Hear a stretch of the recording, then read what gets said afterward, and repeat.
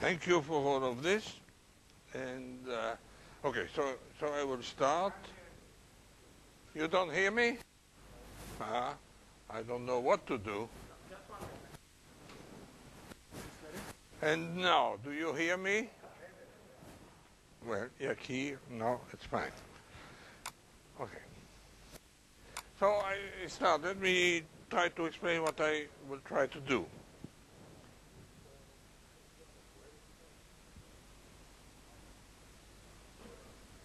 When it's over that way, what's wrong? The high-tech is not yet... אחד מהם זה הקלטה, והשני זה... זה הקלטה. השני... the other one. דולק. But it's on mute. Francois, can you say something? I will try. שומעים אותו? תראה No. אם זה דלוק. לא, למטה, המערכת. אתה הדלקת, נכון? חיבית. Okay, now please, Francois, say something. Well, I'm tired to say things, right? Again, yeah. Yes. The other one too. Not an infinite amount of things I can put in this pocket. Oh, I can get. Okay, so let me, as I said, first try to say what I'm going to say. Well, I'm going to talk about physics, of course, well, and fundamental physics. Fundamental physics, the way it is conceived today, we intend to interpret the diverse phenomena in nature as particular representation of general laws.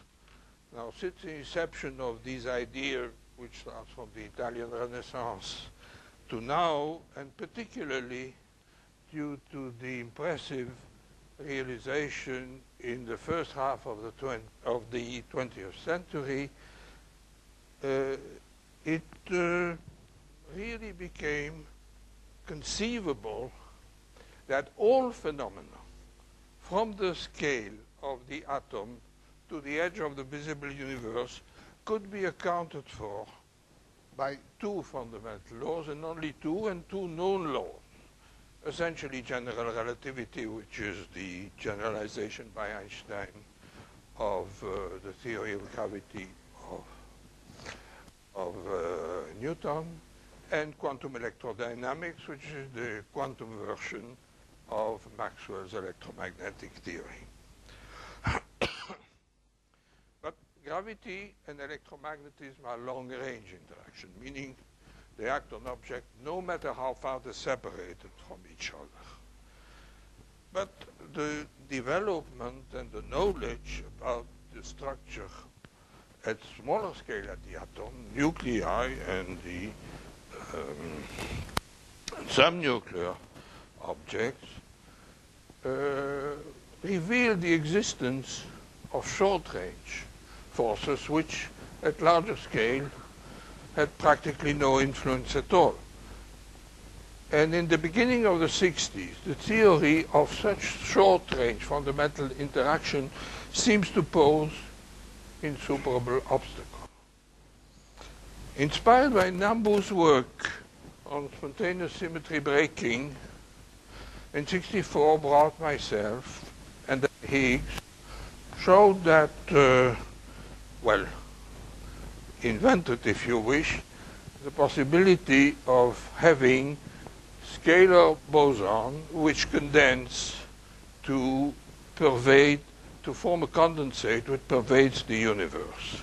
And the properties of this condensate showed that it was possible to devise a mechanism by which short-range forces arise by phenomena similar to phase transition out of long-range forces. And that has important implication, as we should see. And at the same time, it gives a dynamic and actually any direction, provided, of course, we assume the system is infinite to avoid surface effect, and we assume that it's not in interaction with some external field like the magnetic field of the Earth. Do that. And so, at high temperature, the system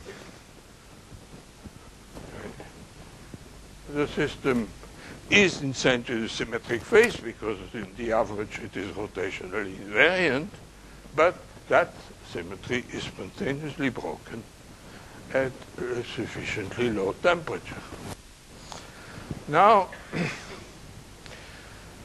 there is one point here which is important, that it's a continuous symmetry. In other words, the rotation forms a continuous symmetry, and that has a consequence in physics. Suppose I orient half the spin with respect to the other. I can even leave, contrary to what's on the blackboard, I can leave one of the spin just untouched, and half of them I rotate. That costs energy. It's obviously an excitation. But it's an excitation that costs very low energy. It's actually a surface energy. Why? Because if I rotate everything, because the system is a spontaneous breaking, whether it's oriented that way or that way is the same energy, so this can only cost the energy, which is very small in the region where spin rub each other. Say, and then I can go on and do this. Right? What I've done is constructed a wave. I've constructed a wave which going from low wavelength, large momentum, going back, I see that in the limit of large momentum, that wave, that mode contains essentially zero energy. So that means that quantum mechanically, if you wish, the bosons, which are the constituent of that wave, that the boson here must have zero mass. They would have zero mass if I would be in vacuum. Of course, this is not here zero mass. Essentially, I will put mass in quotation mark because this is essentially a massless mode. It has zero energy at very large wavelengths. Of course, there is also a mode which is massive. This is the one which just corresponds to stretching the spins, in other words, which measure the rigidity of this condensate of spins in one direction. This is a mode which I can write in the same way, but just stretching it, nothing to do with the symmetry. And that one, of course, if I go backwards from this to this, at the end I have just to stretch the thing, and that costs energy. Right. Now, let's do this a little bit more technically and also more generally. So I have here, well, first, so the fact that we have a continuous symmetry, to remind us that there should be some massless quotation mark boson into the problem. And the vacuum, rigidity, vacuum meaning the lowest energy possible, is measured by the mass of these massive bosons corresponding to these things. Now, how does that work more quantitatively? Well, suppose I compute the Gibbs free energy per spin in the limit of a large number of spins. At high temperature, in the VMZ plane, there is only a minimum at zero magnetization, which is the equilibrium position. Now, of course, I can rotate that in transverse thing, but of course, the zero magnetization remains zero magnetization at that minimum. So there's just one minimum, and the system has no magnetization.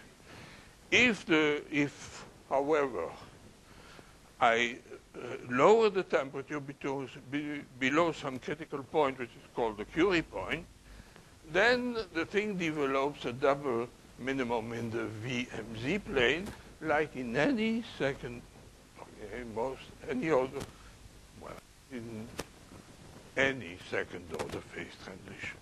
And then I can go in all the transverse way, and you see that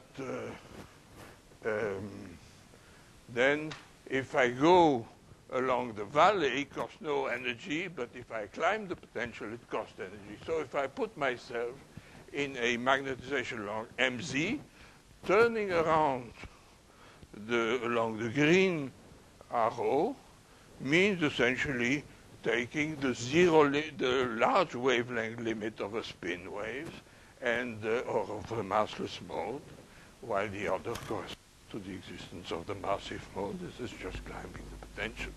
And so these are the thing, and that can be generalized to second order phase transition generally. And except that there is one problem. So the massless boson here is the ancestor, as we shall see, to what in field theory is called the Namu-Goldstone boson.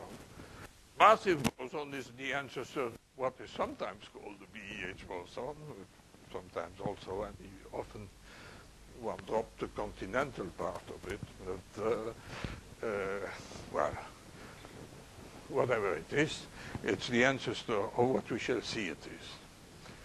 And but there is an exception, as I said. The exception is that superconductivity, where the massless mode is actually absorbed in the massive plasma mode, and this, at first sight, is due to electromagnetic interaction, to the electrostatic interactions, like the plasma itself. And so that is true, actually. There is a deeper explanation that we should see later. Now, that is for phase transition. But the important point is that Nambu made this wonderful work to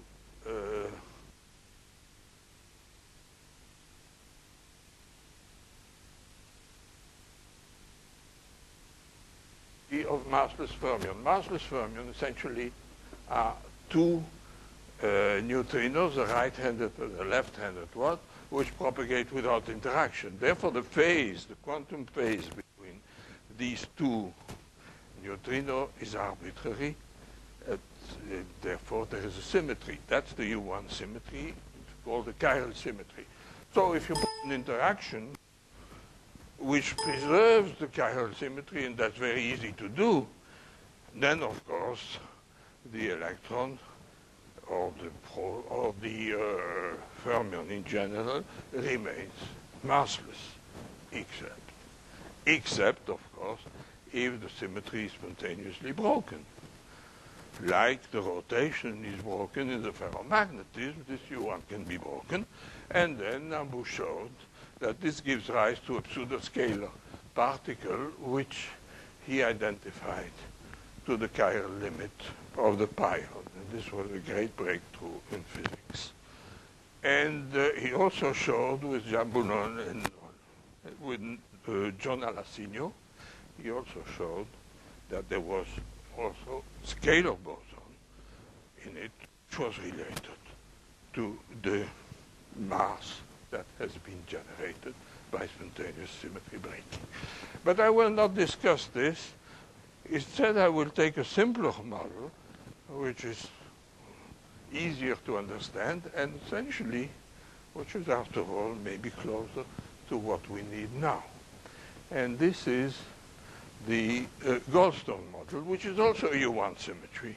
But it's the U1 symmetry of a complex field, where I've written here the Lagrangian, and the potential, you see obviously that this is invariant under a rotation of the phase. Now, the symmetry is broken once you put a non-vanishing expectation value for the field phi. Writing phi as the expectation value plus some quantum fluctuation. That is easily seen if you replace phi, if you write phi, rather, in terms of its real component, then the potential which is there is given by this Mexican head type of picture.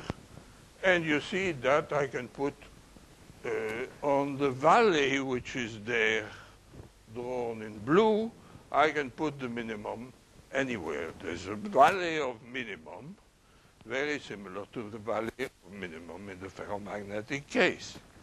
And I can put it in phi 1, which plays then the role, the expectation value of phi 1 plays the role of the magnetization, if you wish.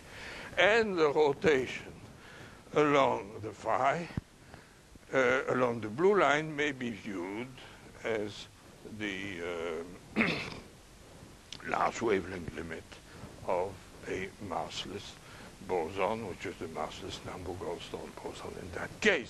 Climbing the potential is the massless limit of the scalar boson. Both these effects can be trivially verified by computing the second derivative of the potential. Now, this is very easy, but it's very profound. And it's good to have in mind that this is nothing else than what we already said in terms of intuitive things, because that sometimes spares a lot of unnecessary computation. So here I have drawn the condensate here, like in the same way as I've drawn the spin in the ferromagnetic phase, and with the exception that the arrows are blue. That the arrows are blue and not red, that's because here they are not in space.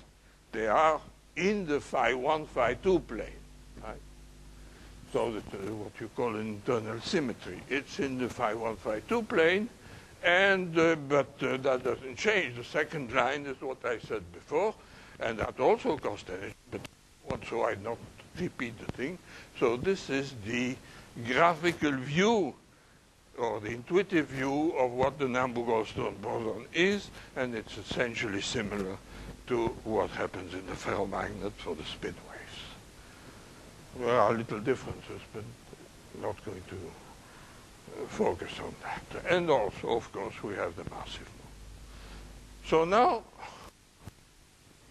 to start, to summarize, the U1 symmetry, which was here the phase transition, is spontaneously broken by the condensate, which is formed by these bosons, and it gives a degenerate vacuum where I can choose any orientation along that valley or any orientation in the drawing of this blue arrows in the phi 1, phi 2 plane.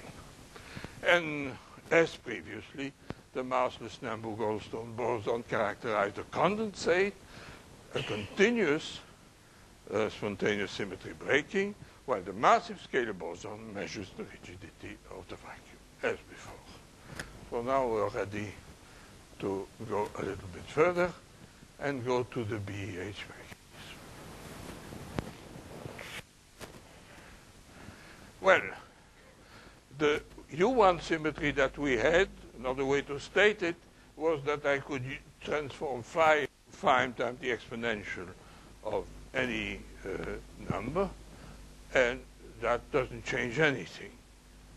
But the number is a constant in space-time. Now suppose that the number is now a dependent on space-time. So now this becomes a local symmetry because I can now vary the spin orientation locally, the blue spins, right? The one of the thing. And now this can be done at the expense of inventing a field, it's called the gauge field, which is a mu here, and replacing the derivative of phi with a covariant derivative, which is defined in the second line here, right? Now, if you look at the two first term of the modified Lagrangian, where you just replace the derivative by the covariant derivative, that represents something, a theory which is now locally symmetric and which the local Goldstone U1 symmetry. But of course, you have introduced a new field. You wanted to have also kinetic energy, so introduce the field strength F mu nu, which is still invariant. And then you see this Lagrangian, which is there, is now has a dynamical new field in it, and then it is invariant under local U1 symmetry. Why are we interested in that? Well, we are interested in that because now forget the potential. What is there is just a Lagrangian of the Maxwell theory, view quantum mechanically, if you wish, of a electromagnetic field coupled to a charged scalar field, the charge being represented by the complex phi. And so, you see, now comes the very important fact that previously to have done short-range interaction, the fundamental interaction that we knew, gravity and electromagnetism, were theories which satisfies a local symmetry. And so, at least if I remember the way things were at that time, looking for fundamental symmetry, we had the impression that this has to be a local symmetry. There was no complete logical reason for it, but we had the impression that it should be. There was some experimental reason to go into something similar to electromagnetism, but fundamentally we had that reason. But of course this is not enough, because we know that this is something in which the photon is not charged, and we are interested in transmitting charged objects. So we decided to generalize this to what is well known, even at that time, which is the Yang-Mills theory, which is the same thing for not an abelian local symmetry, which is a U1 symmetry, but a general symmetry for any group, any semi-simple group. And for the moment, this is just a set of indices. And the reason why we were interested in that, already at that time, if I remember correctly, is that despite the fact that electromagnetism and gravity are both local symmetry, the local symmetry of gravity is much more complicated and doesn't lead to a consistent theory at the quantum level, while electromagnetism does. So this was as close as we could be from the electromagnetic theory. So we consider the idea of a non-abelian local symmetry, and we are going to do something like the Goldstone boson coupled to something, not only the Goldstone boson, but I mean the Goldstone model coupled to something like non-abelian symmetry. So how does that work? Now here I will expose our approach to the problem. What we did is, of course, first let's suppose we just do the Goldstone model, the U1 symmetry, local. Then it's the same thing, but the covariant derivative gives you an interaction with the electromagnetic field, actually a trilinear and a quartic interaction, and we break the symmetry with the same way as in the Goldstone model. But I put a quotation mark in broken, and that we'll discuss in a moment. So you do that, and then you compute the Feynman diagrams. Here time goes from left to right, and these lines are propagators.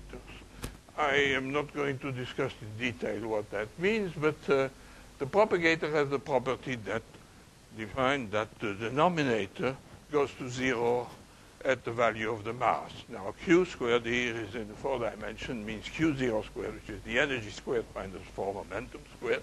So here clearly the denominator vanishes where the energy is proportional to momentum, meaning that the particle has 0 mass.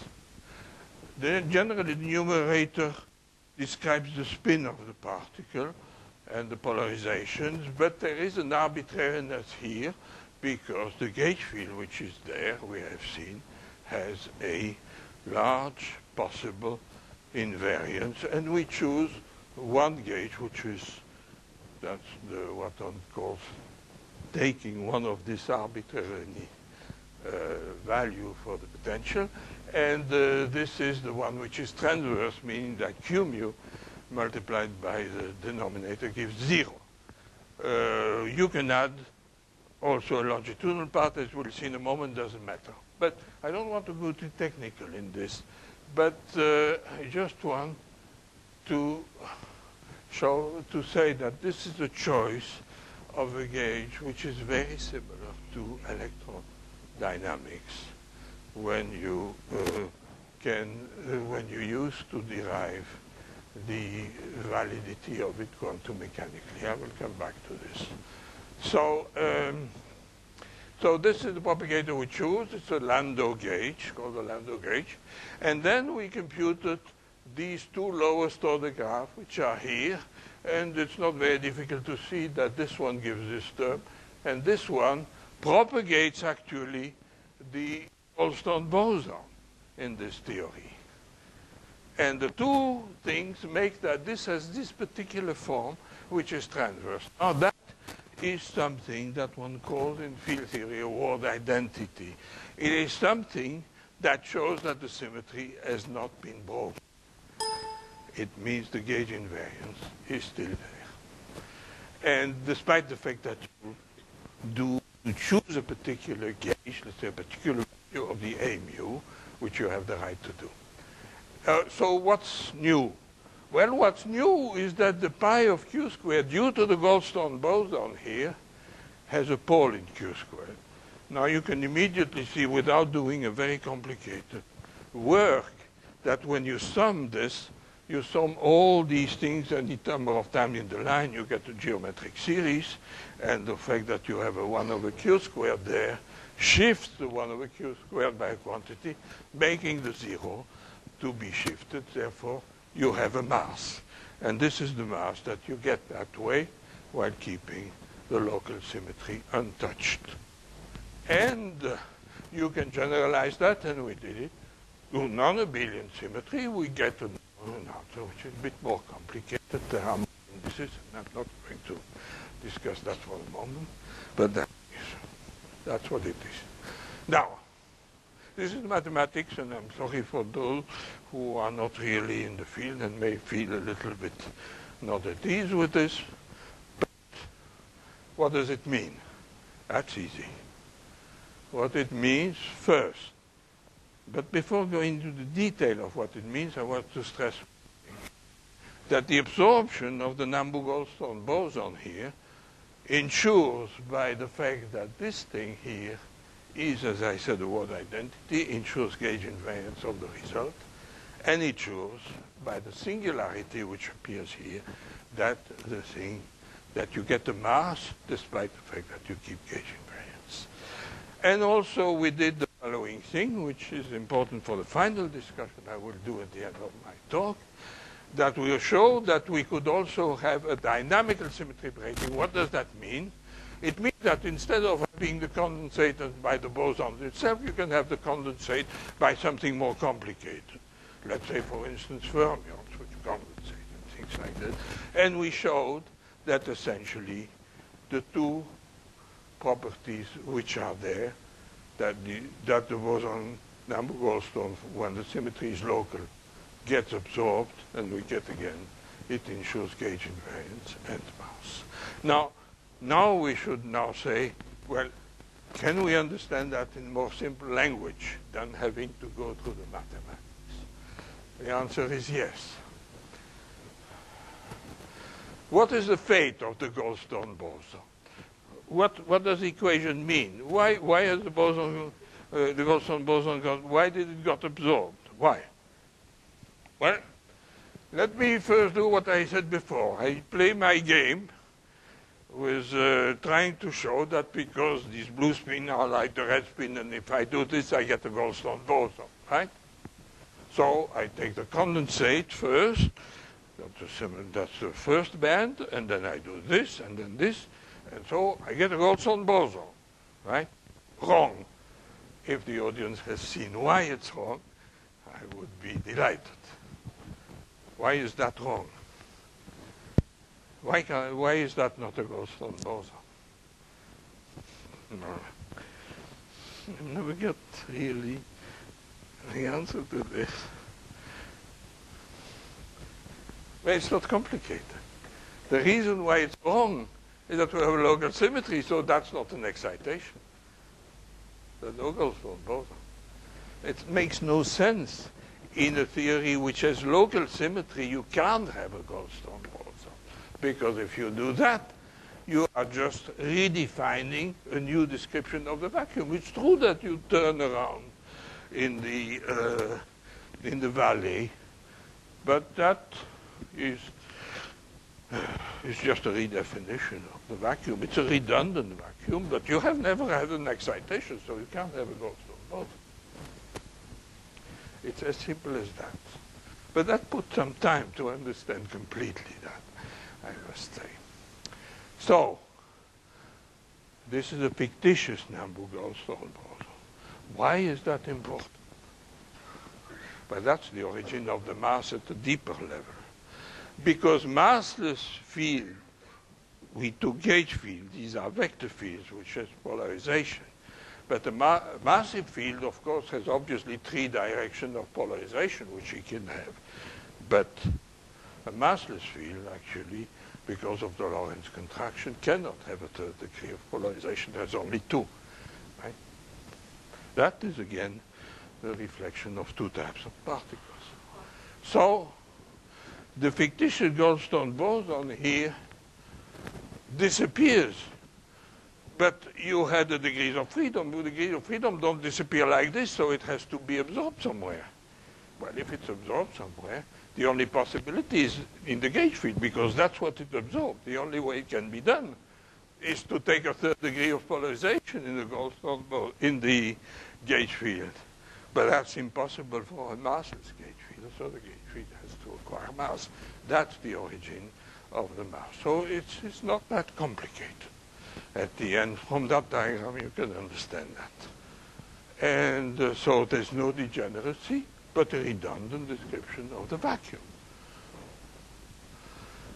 Actually, it's Elitzur who gave a strict proof that it's impossible to break a local symmetry.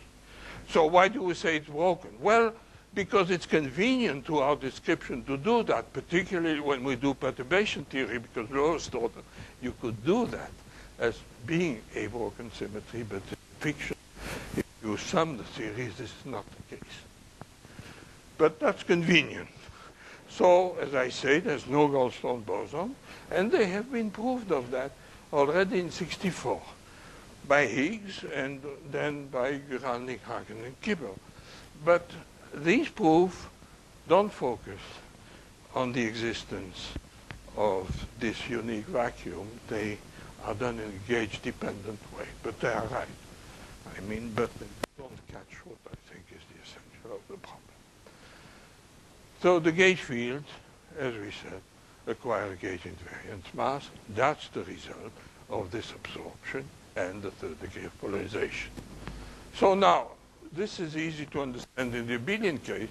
In the non-abelian case, well, take three fields instead of two, so you have an SO3, you have like a sphere. And now suppose that you break it like in the ferromagnetism, you still have an axis of magnetization. So you break SU3 through U1, the correct word is the coset spade SU3 over U1. And so if you look there are three gauge fields. But clearly, you can change the axis of magnetization, the U1, only in two ways. So that is doing this argument I did with this, I can only do it in two directions. So there are only two fictitious bosons, so I can only use the third degree of polarization. So what I find here is that in this case, what will happen is that they will have two massive gauge bosons, or vector bosons, and only one will remain massless.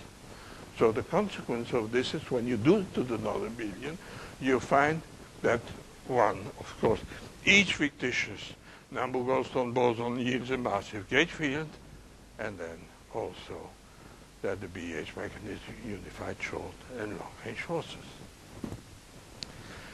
Now, what happens to the massive one? Well, nothing essentially, because this is a gauge invariant. It's just a change of the modulus of the things, and that doesn't depend on the gauge. So here it's represented in the phi 1, but has nothing to do with the rotation. So that is gauge independent, so it's the same as the one of the Goldstone model, except of course that there is a coupling with the gauge field, which gives, even in the limit of semi-classical, a possibility of a semi-classical interaction. By that we'll decide what that means. Just look the first diagram and look it with the time, change the time, one can do that from left to right, and remind that phi is, the full field is phi plus the fluctuation, which in the direction phi 1 is just the BH boson. So here, oops, that's a little bit too fast. Sorry, messed up that. And so it couples in, that's called a tree level, but that means it's the lowest correction. Quantum mechanically, actually, it is classical, except that it's a amplitude. And so you have the Goldstone boson, you have two possibilities. You replace one of the phi by the fluctuation, or two of them, and you get easily, these are the two possibilities by interaction without strong quantum effects. Strong quantum effect. But then, why have we done that? Why not start simply with a massive field, massive gauge field, instead of a mass one, and then do all this complicated stuff to get a mass but not destroy the gauge field? As I said in the beginning, we know that quantum electrodynamics is consistent quantum mechanics, and in technical terms it means it's renormalizable. Now, essentially what happens is that you could have this Q squared here, which at very large energy becomes very large, and therefore that term doesn't do something very terrible when you go to high energy, and that is related to the quantum validity of the problem. When you start doing things which at large energy gets wild, then you have problems with quantum mechanics, and therefore actually we suggested at that time in '67 that that theory should be renormalizable because it's too similar to quantum electrodynamics as far as accounting of the graph. But there's a catch. There's a catch because there's another pole there at Q squared when Q goes to 0, and in addition the sign is not right. I don't want to go into detail, but that means it's a ghost and would violate unitarity. Well, let's go to what Higgs has done. Higgs has done essentially the same thing, but has done it classically, with the classical equation of motion. And he made a change, which was very clever, to take in the classical approximation the Goldstone boson, which is phi 2, to redefine the field into a new field B mu. Now, if I do the gauge field, this equation, which is there, is an identity. The identity is that one. You can check. It's an identity. And that identity, you see, shows that this term here is a little bit troublesome because of this, but that term here is not troublesome but gets while at large Q. So if you would take this, you would say the theory makes no sense because it's not. And that's what you would get if you would put the mass by hand, actually. That theory makes no sense because it will not be renormalizable, it will not be quantum mechanically valid. And you would say that theory here makes no sense. What's happening? This is a bit dead. That doesn't make sense because there is a field there that should not be there. But actually, what happens, of course, is that books made sense because these are just two changes of gauges, and you can always go from one to the other, and everything is contained in a second term, but I'm not going to discuss that in detail. So, this actually is what one calls a renormalizable gauge, and this is what Higgs, if he would have written it quantum mechanically, would have written, and it would be a gauge which is unitary. But the equivalence essentially suggests strongly that the theory is both unitary and renormalizable by counting the powers. So that has been proven, and that's not trivial. How much time? Huh? Fine. So this is the theory. So this has, of course, to prove that two-all order is a highly non-trivial thing. And that has been done by de Hooft and Veltman, which got the Nobel Prize for it. And that's extremely important. That's why the theory is interesting. If that would not be true, you could take that theory and put it to the garbage pail. It would be no interest at all. Because now it's because this is true that you could go to corrections due to quantum mechanics and use detail and precision experiment is what has been done. And if that would not be the case, if the theory would not be renormalizable, in other words, if you would have started with putting by hand the masses, then you would end up with nothing interesting. And it turns out that this is interesting. We didn't have this, of course, understood in the beginning, but it was in our motivation that somehow it should work. But it did work. Now, the application is the standard model. Standard model requires still another thing, is that you put mass to the fermions. That's very easy because the diagram I use are even simpler. They are these ones, where you give this expectation value in the fermion propagation.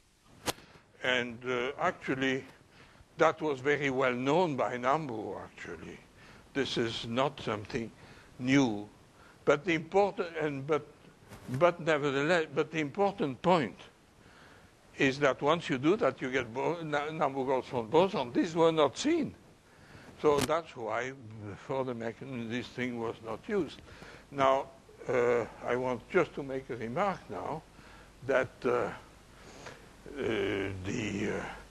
BH boson, which is here, which is the fluctuation of the phi, couples, of course, to the fermion the same way as the other. You look at the diagram by the side, and you see that it creates this. Now, call lambda, this is called the Yukawa coupling. Lambda phi is the mass. Therefore, lambda will be proportional to the mass of the fermion. And so this is very important because it couples to fermion of very high mass. So you can find which are the predominant disintegration later on this. So this doesn't work because they're massless boson. But if you have the BH mechanism, then everything works because the massless boson becomes the third degree of polarization of the mass. Gauge bosons, and then everything works. So the mass could follow actually without any of these local symmetries. It could follow all mass, but consistency requires local symmetry to get rid of the Goldstone boson. And so the BH mechanism can generate mass for fermions, that is for the elementary particles we have seen, interacting both with short-range and long-range interaction, short-range being those which have acquired a mass, and long range those which have not acquired a mass. Right? So, this is the electromagnetic theory in a word. This is the group which has been used. It's a chiral group, meaning the S2 couples only to one of the neutrino components of the fermions. And this contains two couplings. But we break it to some U prime 1, which means that for the 4 gauge fields which are there, SU2 has 3 gauge fields, U1 has 1 gauge field. For the 3 gauge fields which are there, there's only 3 fictitious Goldstone bosons. And so there will be 3 massive and 1 massless gauge boson, which of course you're going to identify to the photon. And this is the way it works, and you can use the formula I've written down to compute in lowest order the masses, and this is what one finds with some modification which are due to the quantum correction, which is not computed in the formula I gave. And this can couple to all the elementary particles. Actually, in the beginning it was only the leptons, I mean the muon, the electron, which were in the theory, so people were not so interested. But actually, Lachaud and Mariani invented that, showed that the quarks and actually the two-first family were in the game, and Kobayashi Maskawa introduced the third one. And so all the particles which were in the previous slides which I showed you for the moment particle, everything is now coupled.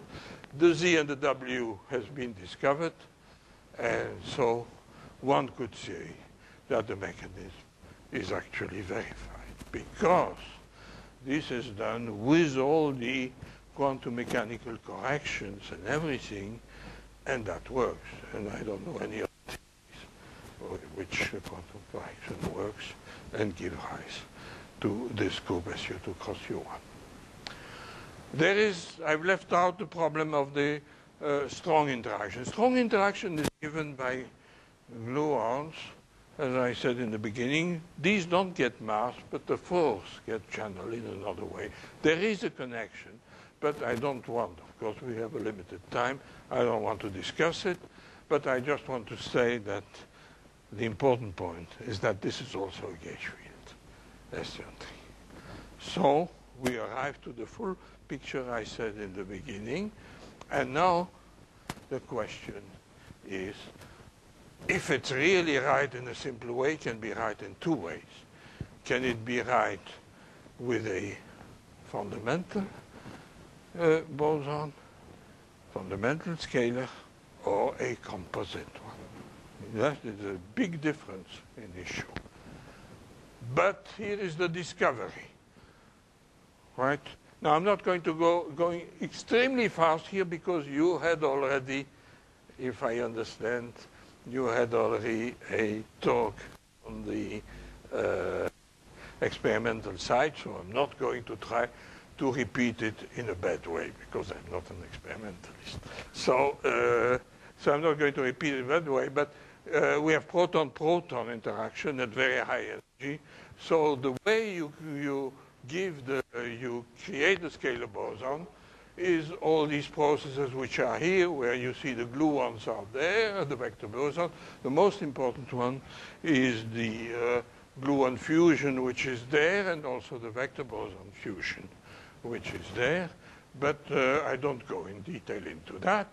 The decay, we already have seen the decay into massive gauge bosons. There is also, of course, the decay into fermions, which, because of the predominance of high mass, will occur, if possible, in from the highest one in the families. And finally, we should, after all, be careful, because we can also get a disintegration of photon. That cannot be obtained directly in the semi-classical way. That is genuine quantum effect, which is here by what calls loop. And so you have these disintegration into two gammas, which play an extremely important role in the detection, actually. And they are important because, you see, because you have these loops which are essentially virtual pairs of charged particles, that could be sensitive to those even you don't see. So these could be sensitive in principle to processes which are beyond the standard model. Now, all of them, if you do detailed correction, could be sensitive to that, but that's sensitive just in the lowest order. So now this has been done at CERN, and now I just see, you know, the CERN, what it is. You had the thing, I don't do it. The big business there with the 27 kilometers and all of that, with the big magnets and everything.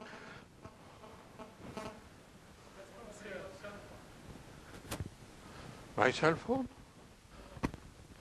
Ah, yeah, well, let's forget it. I don't know where it is. And, yeah. Oh, shit. Okay. So this, and then, of course, there are the detectors. And the detectors, that is a nice one. It's the smallest one, but fine. Now, I'm not going to discuss this, just the nice data here, right, which is the integration to 2z's. Be careful. The 2z's don't conserve energy, so Z star means that this is a virtual Z. You see the disintegration of the Z, the final state, but not this intermediate state. But you see that, and here is the thing. And that the blue one is the background, including the one due to a single Z and 2Z.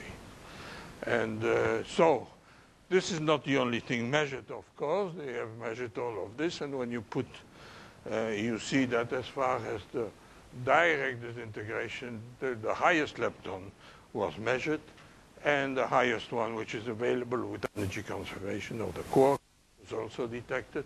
And the ratio of this to the standard model value is that it is consistent. So that means that maybe the standard model at this level of energy which has been tested is just what there is to it. And but of course there is room for error, so there is room for other things, but not so many at these energies. And the important thing I want to discuss now to end up the talk is that this appears to be an elementary particle. All these diagrams which we have described are just local interaction. There are no known particles of energies comparable for which this could be a dynamical thing. So I think I'm ready to bet that this is an elementary particle. That doesn't mean at the Planck level it's elementary. I don't know. But at that level of energy, it should be elementary. And that's important. And now I want to briefly, finally discuss the perspective of this. You see, one perspective is this. What are the consequences if it's elementary or not elementary? Well, you see, suppose you want to construct the world, after all. Right. You decide to do that. Yeah, you construct the world. Why not? Oh, you construct the world, and you have the choice, doing things one way or complicated, but let's assume that, as me, that you are all lazy person, and you are going to try to do it with the least effort, right? So I will select two possible ways of constructing the world, one which I call historic, and the other which I call logic. Why? Well, the historic one is the one that, after all, you found this wonderful thing to get mass for gauge bosons, and so you get this, they acquire mass. Now you ask, okay, they acquire mass. Do they do that dynamically, or do they do that with elementary scalars? Well, elementary scalars, nobody has ever seen that. So you would think, well, why not elementary? It turns out it's remarkably easy to do. So you do, and you do say it's a composite massive scalar. It's, for instance, technicolor for people who want to know. But there are many ways. This is the best one, probably. Very simple, nearly obvious. But we know that, after all, you start with a chiral group. That's the assumption, SU2 cross U1, where SU2 acts only on the left. So to get a mass, you need to break the chiral symmetry. So you need to get the mass of the boson. If you start doing things in a dynamic way, then you want to do a dynamic way for the boson. And here is where you get tired, because that's difficult. That's very difficult. And the fermion acquires mass. The fact that you want that the world becomes very complicated in the simplest way, which are anyway complicated, to have new dynamical symmetry, higher things, and all horrible. But okay, if you are not tired, you can try to do that. Especially, then what would you find? Well, you would find probably the same type of thing as we said, but there's no particular reason that you should find the one which gives rise to the fermion at the same time as the other, right? So, it's a little bit strange. Well, let's try to see. So that's what you would find essentially, perhaps. I don't know at which energy, by the way, probably higher, but maybe something happens and you have them there. So now let's say, okay, I will try to be a little bit more lazy here, but try to be more logical. After all, fermions, so simple to get mass. If I will do now, I will start with a fermion mass. I know they have a problem because I don't want this Nambu-Goldstone boson. So, but it's so easy. That is extremely complicated, but so easy with a scalar. And then I put an elementary massive scalar. Then I have masses for the fermion. It's trivial Nambu. Just from Nambu, it's immediate. But of course, you have the Goldstone boson. And for that you have, even if it didn't exist, you have to invent the local symmetry to get rid of them. And then, if you do that, you're not going to complicate your life, because here you had a scalar boson. That was a big step, but that's the only way to avoid in this way to get into a mess. And then you use the same thing to get the local symmetry. As far as what you have here, then this thing should appear at the same time as it does, actually, in the LHC. So, what can we say? Well, here, if the historic thing would be true, we would have probably no reason for supersymmetry, which is something that occurs if you have some reason. There's no reason here. Everything is very smooth at all levels. It's very complicated.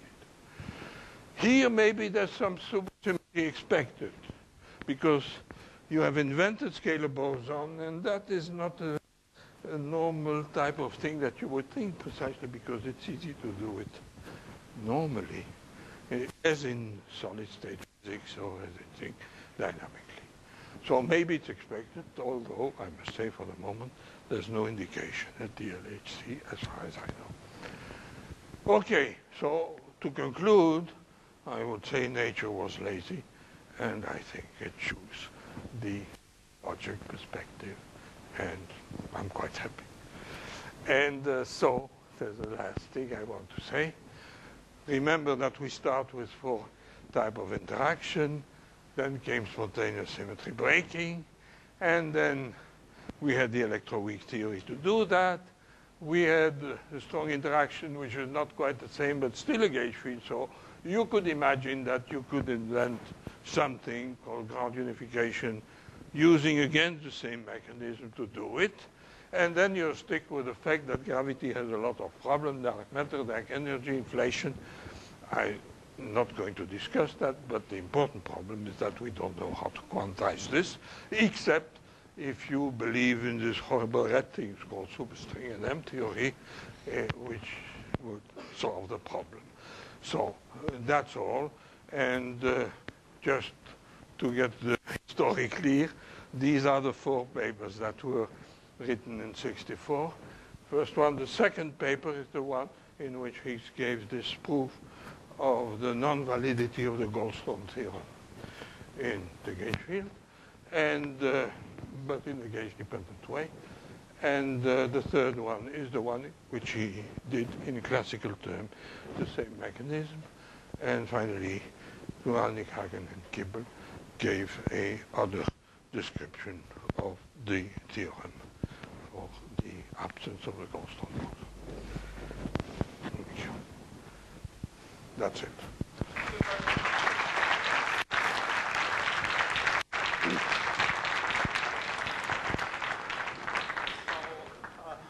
I want to thank Professor Englert for the beautiful lecture, and we have time for a few questions from students, please. So, if you have questions, don't be afraid. No. That's your chance. If you start saying it like this, that you're going to terrorize everybody, right? So, there are no questions from students. And any other questions from the audience?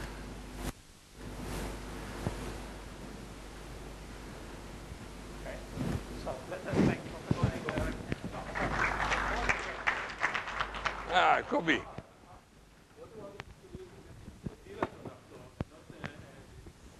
What? Dilaton. The dilaton, what they say in CERN now, what they see now in CERN, might be a dilaton and not Oi.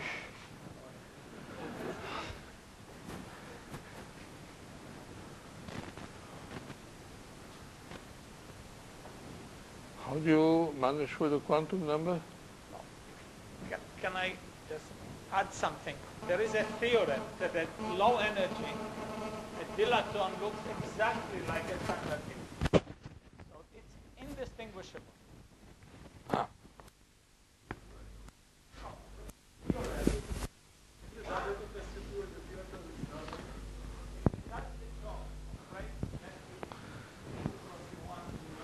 Oh.